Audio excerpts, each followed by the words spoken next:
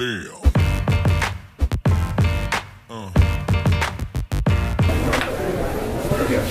What is it?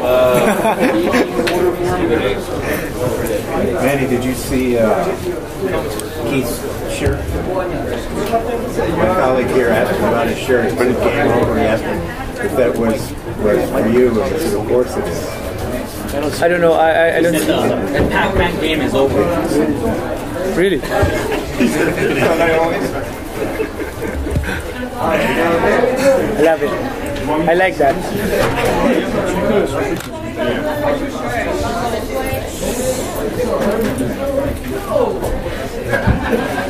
Manny, what do you think that you were the underdog leading up to in the fight, but now you're the favorite? What do you think about that?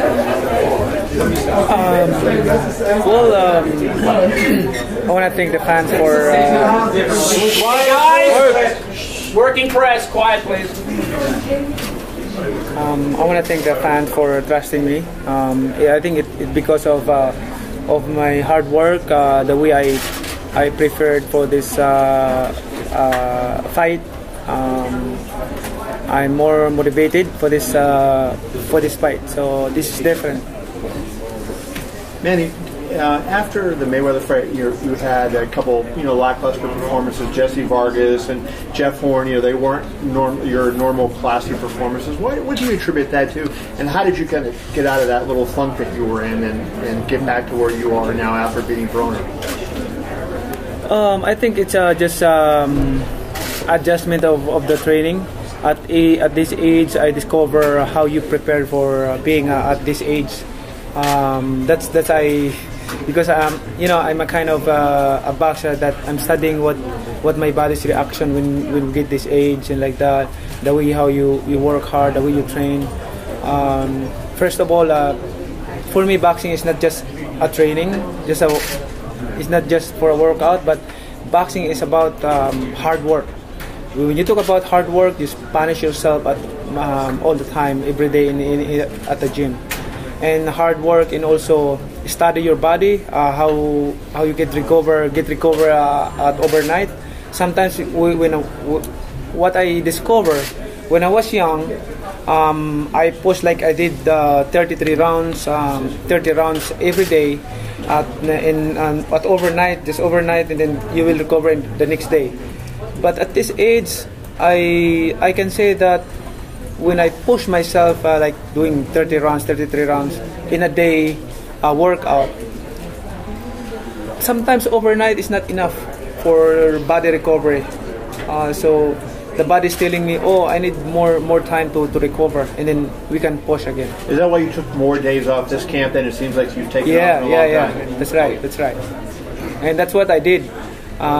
Since starting Matisse fight, Broner, until now. That's what I discover in boxing. But I'm not saying that you're going to be lazy in training.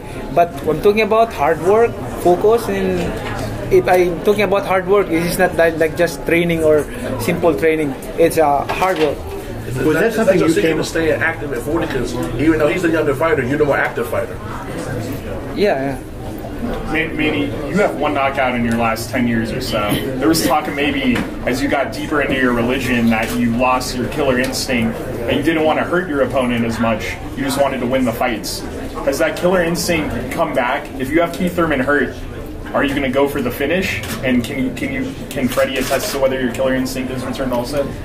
I think my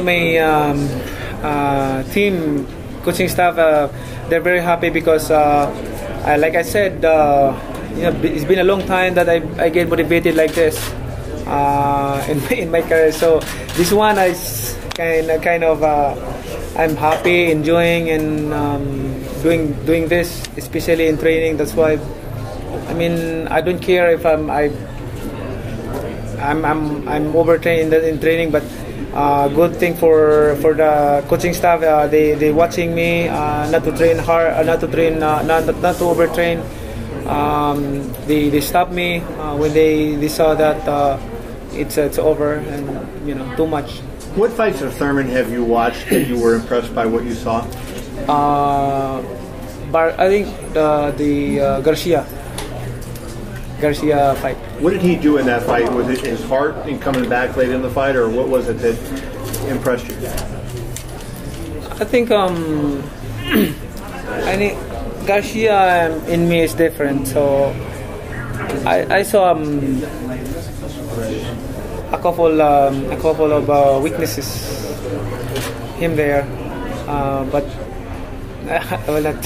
Did you see his fight with Sean Porter? Sean Porter, no. How about his last one against Lopez? Supposed to see the Lopez had him hurt. No, I heard about that, but I didn't watch it.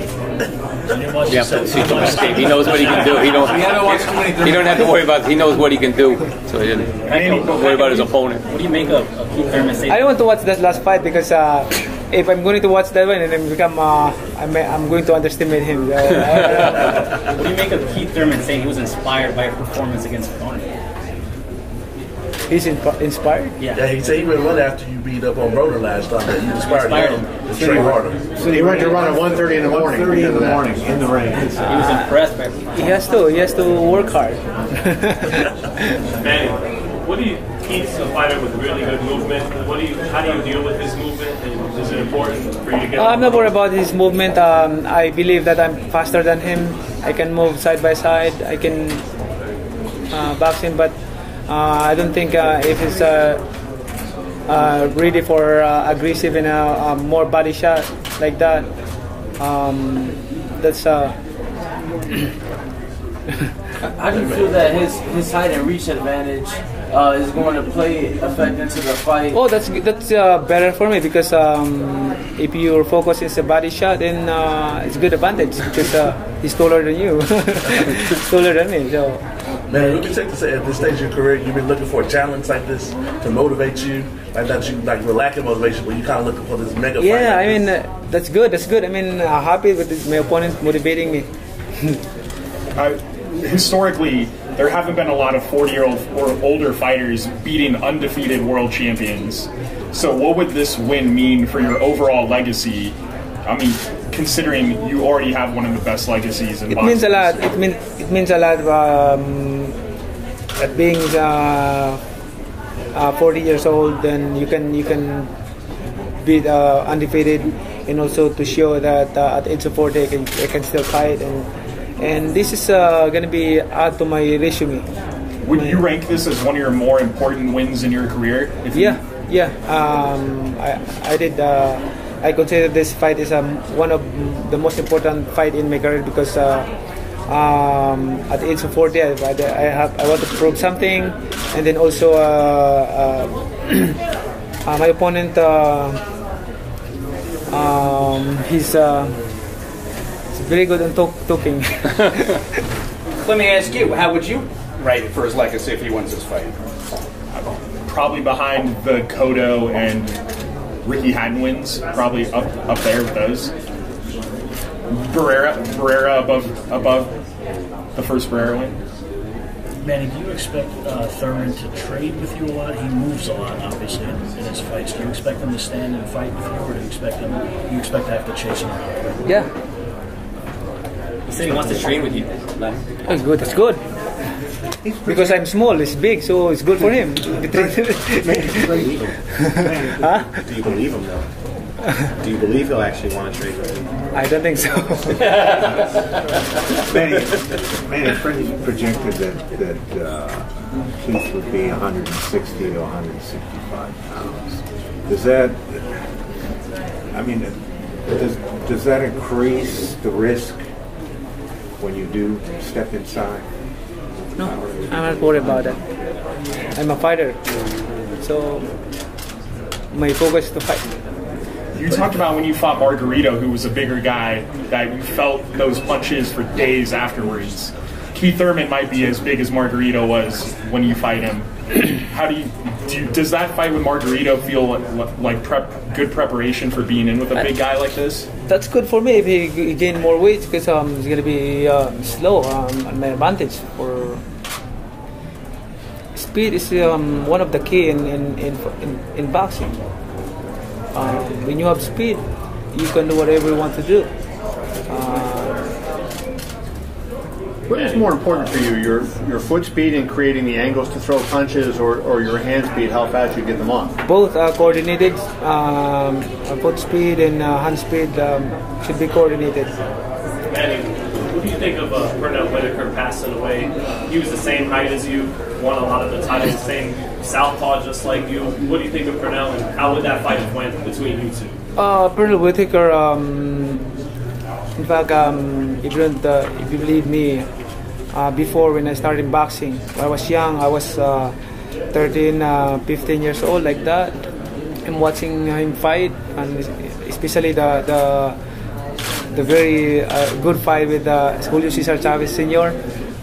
It's a good fight. I saw him. I watched him even in the Olympics.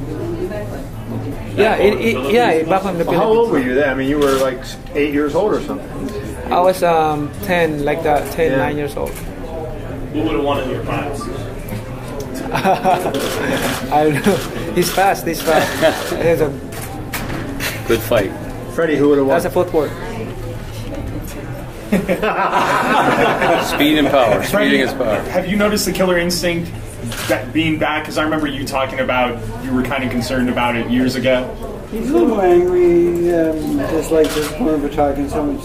But I think we've had our best training camp in like over the last 5 or 6 fights. This training camp has been very good, and he's in great shape, and we're ready to go. So if he has Keith Thurman hurt, you don't have any concerns that he's not going to go in for the kill? And no, I think he will go for the kill. Yeah. Manny, is there any one particular thing that Keith Thurman has said that has really bothered you more than other things that he has said?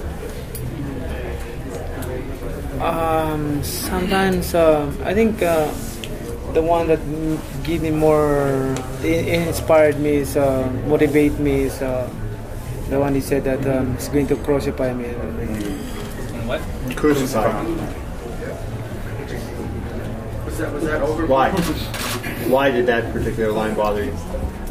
I mean, well, just want to prove something. I just want to teach him. I just want to teach him a lesson. Did the word offend you in your faith?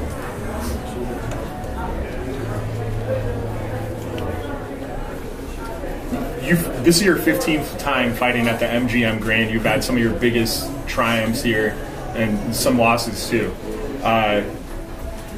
Coming back here again for a fight of this magnitude, is it just like any other fight, or is there something special about it being here where so many of these fights have happened? Something special because to fight here is at 40 years old, at 40 of age, it's one of a kind. I mean, I've been in boxing more than 2 decades, and until now I'm still here. Keep on fighting, and I really love boxing, and I'm happy doing this, enjoying, especially during training camp.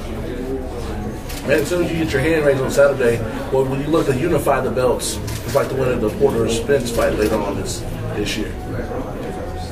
I'm going to watch that fight. That's a good fight also. You want to unify? Oh yeah. Why not? I mean, I can do that. What do you think? I will. After this fight, I will focus more on training strategies and studying the. It's like boxing is like also like a science. You have to study. Not only studying when you have a scheduled fight. I'm studying of boxing because I'm planning to, after my career, I'm going to write a book like about boxing, how to prepare, and everything. Manny, when you are at home, do you watch fights? Like when you're not in training camp and you're at home, do you put fights on TV and watch fights a lot? This is a good thing. After my fight, I'll just tell you this. After my fight, like I don't have no boxing at all. No boxing at all. Like I don't go to the gym to train like that. But I work out almost every day, like 4 to 5 hours a day, playing basketball like that. Do you turn on TV, like where you watch a fight, and next month where you put the TV on and watch a fight that's going on? Watching the fight, yeah. Sometimes I watch the fight. If there's a good fight, and watch that. but I mean, going to the gym, like training, like that. No boxing at all. So that's why, if I have scheduled fight, then I'm hungry again. Well, I'm curious then, like, so I grew up loving to watch Muhammad Ali fight. Like, who do you like to watch just for fun, just because you're a boxing fan? What fighter in the past or a current fighter have you enjoyed watching? You know, since 10 years old, I've been watching fights until now. I saw like I don't know how many boxers I watched even before, way back in the 1990s. If you ask me, I watched Oscar De La Hoya even starting in Olympics. I watched Roy Jones from Olympics until he became a champion. Roy Jones, watching Tyson, George Foreman, Bramble, Whitaker. I watched that, and then the heavyweights before. The heavyweights is so big, right? Before the heavyweights was so big before, at the time of Evander Holyfield, George Foreman, Mike Tyson, Larry Holmes. Riddick Bowe was one of you guys. Yeah, Riddick Bowe, like defense like that. Riddick Bowe, you know that like this. Riddick Bowe. I saw that Julio Cesar Chavez, Obakar. I saw that. Anyone were your favorite? Two brothers, Rafael Ruelas and Gabriel and Rafael. I saw many fights. That's how I love boxing. Your son that's starting to box. Have you watched any of your fights? Is he interested in your career? This is funny thing of my son. Okay, every time I go to his room,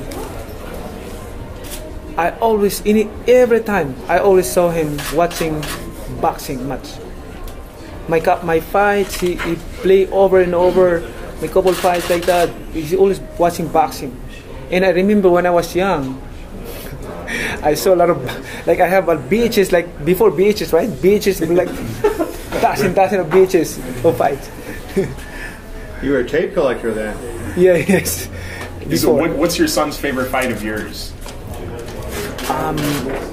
I saw him, he's always watching Margarito fight, Cotto fight, Hatton fight, De La Hoya fight. I saw that sometimes Morales fight. What was your favorite fight of yours? Not only one, I have a lot. I like, but the good thing is my favorite is De La Hoya, because De La Hoya is my inspiration in boxing when I start boxing. Even though I beat him, but I still look up to him because he's a good fighter. Freddie said when you came into his gym, you showed him the fights of you getting knocked out.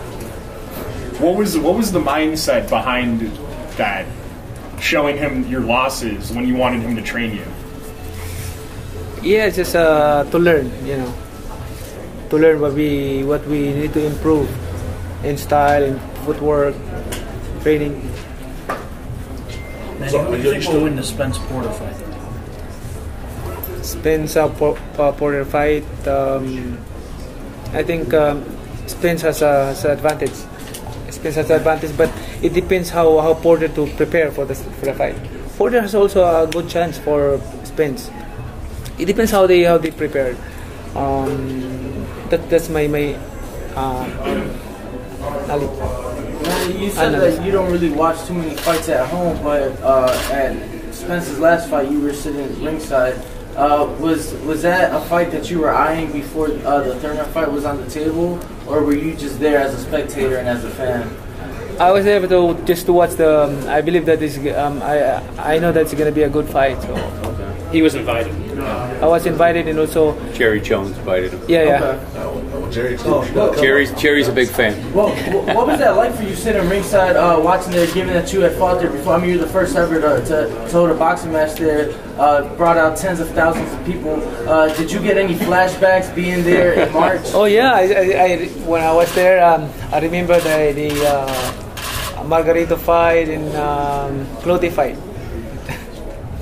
When you first moved to welterweight, there were fights that were contractually obligated for lower than 147. There was the 145-pound weight for Cotto, I think. Do you not do that anymore because you feel you're a full-fledged welterweight, or do you just feel like you don't need that extra advantage against these guys? 145, 140. The catch weights. The catch weights. Like there's no catch weights with these fights anymore. Well, why did you move away from that?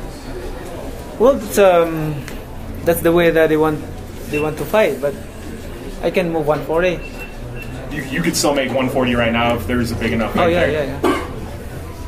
Because from 135 to 147 is big.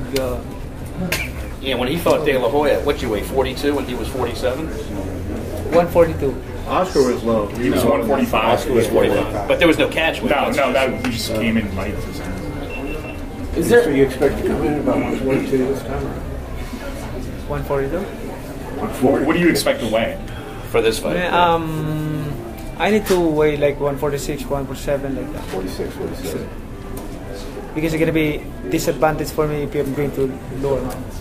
Freddie, what will you weigh? What fight? You said that you can still make 140. Obviously, your last several fights have been. I have only one fight in 140.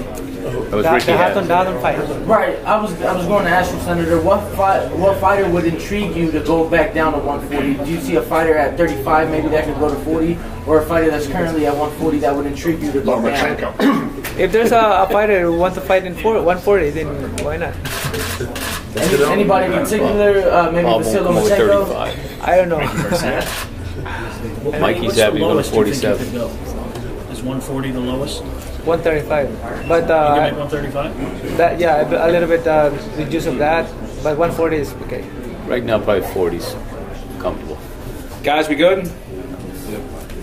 Thank you, Senator. We got some Thank you. Manny, sit right there. there. Thank you, sir. Leonard here. You go with Manny? Sure. Manny, this is for Tom Brown here. You can sign his real quick. Manny, can you look up a quick second? Who would have believed that 4 years ago? I know, right?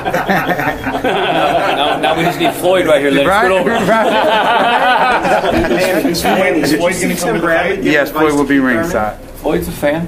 Big fan. Manny, you love tickets for Floyd? Giving advice. I think Floyd can handle his tickets. Yeah, I think so too. Yeah. Is he going to be at the weigh-in? I don't know. No.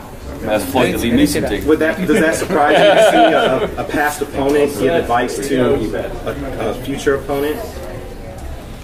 Yeah, that's good for him. Keith, you got a question? Yeah, Manny, I know Floyd seems content in retirement now. Leonard has said that many times. Do you still hold out hope, though, that he's going to change his mind and fight you again? I don't know, because I'm still active and he's retired, so I think we don't need to bother him. Right? Let him enjoy his retirement. Coach Jamal! Thanks, guys. Thank you. Manny, thank you. Yeah, make sure you send that picture to Bob. Right? I am. Send that right to Bob. That's Yeah, right to Bob. Send that right to Bob. Right. What picture's good? Sean, do you want to get a picture? Thank you. That was very nice.